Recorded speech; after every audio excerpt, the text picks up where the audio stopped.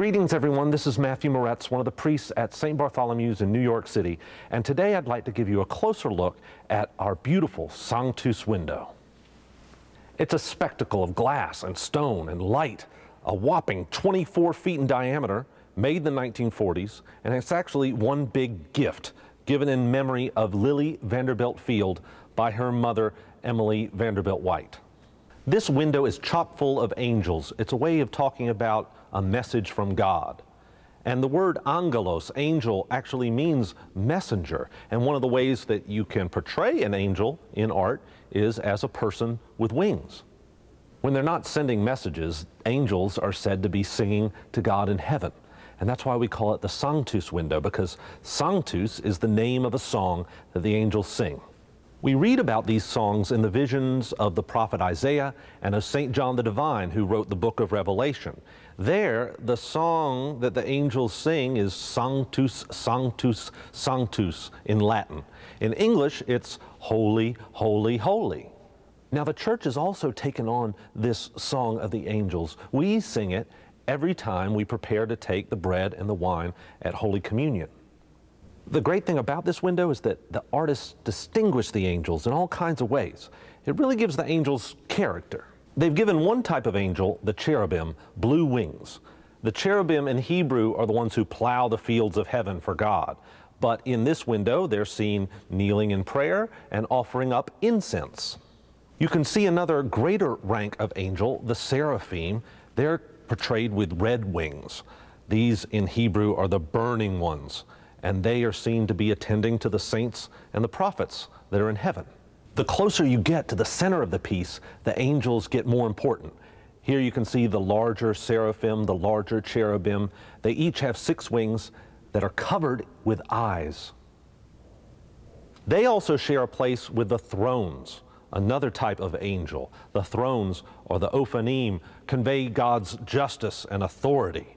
You can recognize them by the thrones or chairs that are underneath them. Paul had a vision of these.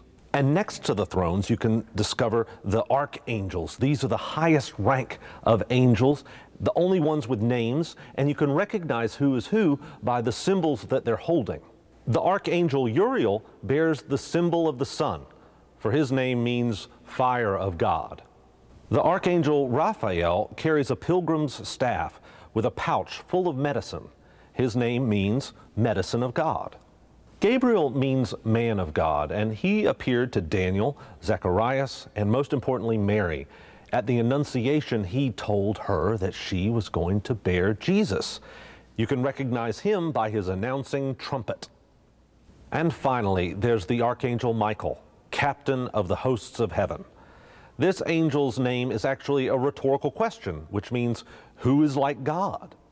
His staff has a cross on top of it, a globe that he holds has a cross on it, and his robes are dyed with crosses.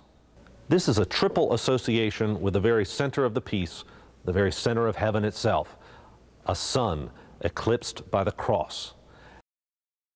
And the flames reach out and almost touch the archangels.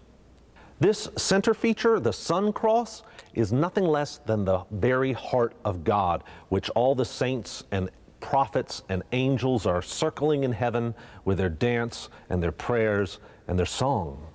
What is this? This is the shining light of God's love, a love that's not defeated by the cruel, torturous cross. The worst of the earth is somehow inscribed in the center of heaven, and the darkness doesn't overcome it. As a final note, another one of the ways that we can talk about the angels that we call thrones is as wheels.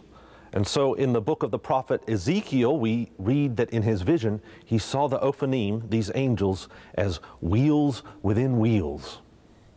And I think it's no coincidence that this window was made in the shape of a wheel. It's a wheel window with spokes of stone throughout it. And so if you think about it, this window is actually in the shape of a great angel. One great message from God. Wow. What a vision.